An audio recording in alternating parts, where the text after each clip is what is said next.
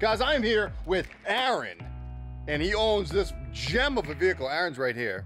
I admire him deeply for everything that he's doing. He travels with a couple companions that we're gonna talk about, that you went way above and beyond most the DIYers, I would say. Very thankful to do this tour with Aaron here. He's a little shy, normally is not on this side of the camera.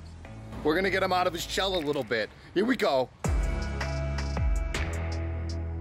What are we on? What chassis are we on before we get started? So it's a 2020 all-wheel drive Ford Transit 148 extended 350 dually. They are hard to find. How do you like it? I like it. There was only 2 available in the country when I was looking for them. Are you kidding? No.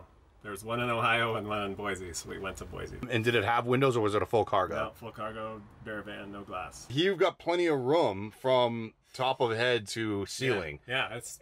And you dropped the ceiling too. Yeah, there's 2 layers of Thinsulate, double furring strips on a couple of the ribs, so I took some of the bow out. I'm actually looking at this right now. I'm gonna get a close-up of it. You're probably not gonna be able to see it, but what is that in between the slats? It's just black automotive carpet. 2 layers of Thinsulate, a layer of Easy Cool radiant barrier. Yeah. And then the black automotive carpet, and then the cedar. And normally you pull a trailer. Yeah. That has your Harley. Yeah. Yeah, Harley 46-inch tool chest, and my mountain bike goes in there normally. Oh, that's next level. Living right there, guys. I'm going to spin around real quick, so just to show everybody, but you have this stuff right here, and what that scratch pad for the mascots. And I thought that was a water feature when I first entered. Yeah. I actually asked you about that. Yeah, that's a cat fountain. It's a cat fountain. They like to drink running water, so yeah, it is filtered. It's, I mean, you're a cat dad. I get it. Yeah, I'm a cat dad. I'm all in. I'm going to step out just right here on the ledge here, and I'm going to talk about your setup right here. You got a bench. I just realized this. There's a little cat cubby. Yeah, the cat box is under there. So that's divided into 3 sections. Oh, look at that. Cat box in the center, and shoes and boots, and then that's the catch tank for my hydronic system. The hydronic heater? Yeah. Okay, well, we just talked about it. Let's keep going on that. Yeah. So that's your heating element. Yeah, it's a Eberspacher gas-fired. Is that how you pronounce it? I don't know. That's tapped into your tank. Yep. And tapped then right into the gas tank, so I don't have to mess with propane or anything. Right. There's a fan coil right here for cabin heat, and behind that's a 30-plate heat exchanger for hot water. What I love is you put it central in the van. Yeah. Because you know, want the whole van. Exactly. Bench. This is obviously your workbench, but you're you know, maybe eating or whatever it may be. Eating, chilling.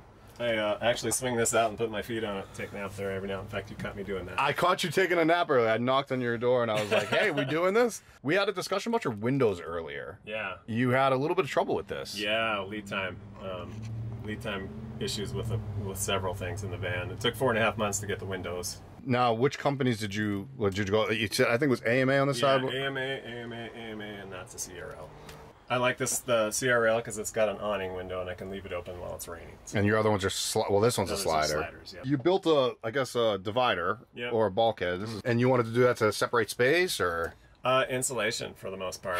Yeah, big time. You can put your hand past that curtain and just feel the heat. Which I guess is a good segue for me to bring up this guy right above your head. Yeah, I put in a fresh air unit. I do like it a lot. Economical in terms of initial cost as comparison to an AC. What was can you say the cost? I think it was $1,400 all in. But the very first thing you said to me was what? It's not an air conditioner. It's not an air conditioner. It takes the edge off, and you were in here earlier, and it was cool in here. It's blowing cool air. In certain humidities, it does not work. Right, it's an evaporative cooler, so once the humidity gets to a certain point, 80 plus, I think, it really struggles to evaporate, so it can't evaporate.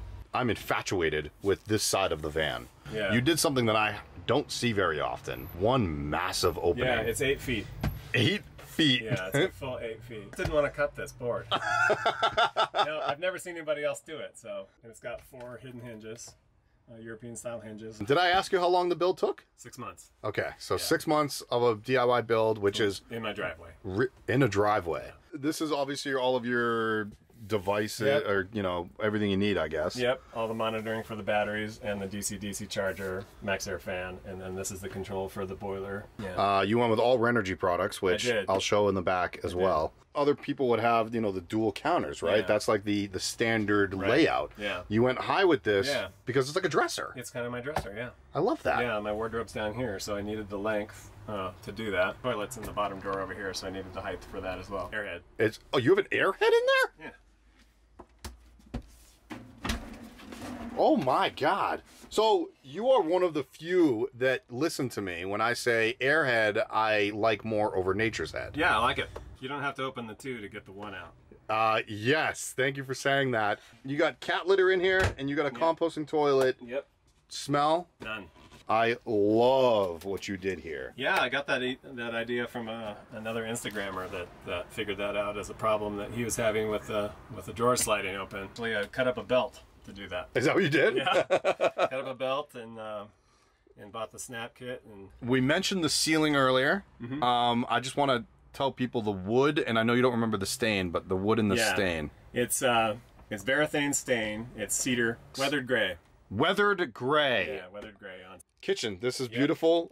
You did a fantastic freaking job. Love the backsplash, which is just a simple tin, I believe, correct? Yeah, it's actually polymer. It's a PVC, I believe. It's some kind of polymer. But pick it up at any hardware store? Home Depot. Okay, fair enough. I love it. Yeah, it's super easy. I actually built this cabinet for the right height so that these would fit without cutting them. It's a 2-burner induction range. Did I ask you how much water you have on board? I don't think I did. 50 gallons. 50 gallons. 50 gallons of fresh water, yeah. And that obviously is for here. Yep. As well as you have a shower off the back, which we'll show. Shower in the back, yep. I don't know if you guys can see it. He also has a filtered water as well. 6-stage filtration for that. How often do you have to change those filters, do you know? 2 years on this one. Really? Yeah. Who makes it? Water drop. Water drop? Yeah. And that's just plumbed into the 50-gallon tank? Yep. Okay. Right into the cold and it goes through the filters? Yep. So you have plenty of drinking water in the desert. Water, yeah. And then you also have just a gray, I'm assuming, under here? Yeah, gray tank's under here, 20-gallon gray tank. 20-gallon gray. Yeah. How do you dump it? There's a little spot here on the step behind the fountain. Oh yeah, right behind the fountain. Your water feature. Yeah, my water feature. Oh. And there's a ball valve right there. And it's just got a drain. I use only biodegradable stuff, so. All van lifers should if they don't. That water feature is run off of a plug down here? Yeah, USB. Is that what it is? Yeah. 12-volt fridge, isotherm. Isotherm 185? 85 cruise, yeah, cruise 85. Look at you, you invented what you're supposed to. Yeah. That's really nice. So I've got holes down below too, so it's just convection. Last, before we go outside and show the outside, your bed. Yeah. I want to ask you this. I didn't ask you this off camera. Your cabinetry over your, like where your feet would go. Feet, yep. Do you feel claustrophobic with that at all? No. Actually, that bar pull on the cabinet holds my iPad so I can watch. Oh, you watch TV in bed.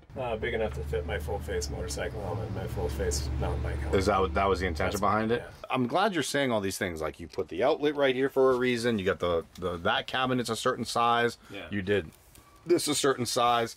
You didn't know those measurements before you started van building. No. You just did it as you went. It was like a progression thing. It's just what do I need this to do? So and figure that's out what the function is and work backwards. Exactly. And like, yeah, I'm sure that like all of this had to do with that, and even your table here had a reason for it also. I'm so glad that you mentioned that. Can we go to the outside of the van and you kind of show me around? Yeah, let's do it. Cool. So excuse any road noise, everybody, but you know, it is what it is. What do you got up top, my man? I've got 450 watts of solar. I got a Fiamma awning right here, and then of course the outside part of the Fresh Air Max Air fan. And who did the rack? Flatline Van Company out of Scappoose. And you actually had really good things to say about that. Yeah, they're great. And then this Fiamma, you have to hand crank, correct? It's a hand crank. Yeah, cool. It's really easy. Let's go to the back. Okay. That's just rad in itself. Now, normally, like he said, guys, he does have a trailer with his bike in it, motorcycle. 5x10 trailer, yeah. Look at this gem. The 60-inch full extension, 600-pound cargo slide, so it slides all the way out. We'll get it out of the way so I can see the rest of it. I'm gonna back up so I can actually show, like, just how rad that thing is. Yeah, it's nice because you can get to the side of everything and you don't have to reach in. We also get a good view of all of his electric right now, too, which is, do you mind if I show this off? No, go ahead. Yeah, thank you. 600 amp hours of lithium. 600 amp hours of lithium. I'm just gonna spin around so you guys can all see. This is actually the Fresh Air tank from what he was talking about. And that's the one that you want a little bit bigger. I would love for that to be twice the size. Twice the size? Yeah, that would be awesome. Then I'll spin back around and I'll show, this is his 50-gallon tank. Yeah, 50-gallon tank. Massive. Yeah, I just built it inside of an 80/20 cage. If you want to put that back in and actually show your shower. Sure. So it's a thermostatic shower valve. What do you mean by thermostatic? This sets the temperature and this sets the flow. So you can set what temperature you want. Like if you want to take a Navy shower, you don't have to swing through cold each time. It's just the temperature that you want. Then I put a shower bar up here so you can just hang the hand shower. Now when you're mostly out in the woods or wilderness or desert, do we even put a curtain up? Don't. No. You just go, you free it, man. Yeah, we're in nature. This is, you just kind of cut everything off to the back here. It's kind of cool. I like that. Yeah. Originally I built that panel up there because I wanted to, that's magnet fit together. Gotcha, no worries. To cover up all the mechanical. Oh, that panel at the top up there. Yeah. I see what you're saying, okay. I just continued the ceiling down onto that. Now normally I don't ask professional builders, but you're a DIYer. I am. So if you're okay with sharing Sure. price. I didn't add it up. Okay, give me an estimate. Mental health reasons. That was actually a very good point for everybody that's a DIYer out there. Yeah. I think probably 35. That sounds about right. 35. And hours, you've got to be around 600-700. Probably.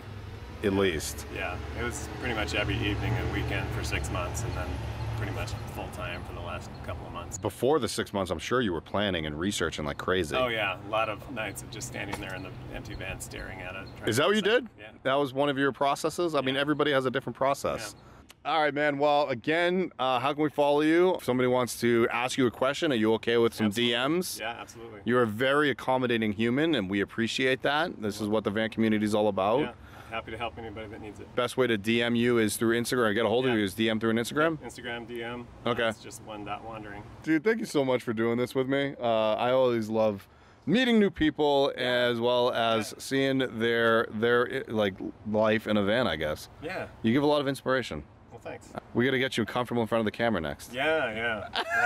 Right. All right, Aaron, thank you so much, man. Yeah, you bet. Later. Later.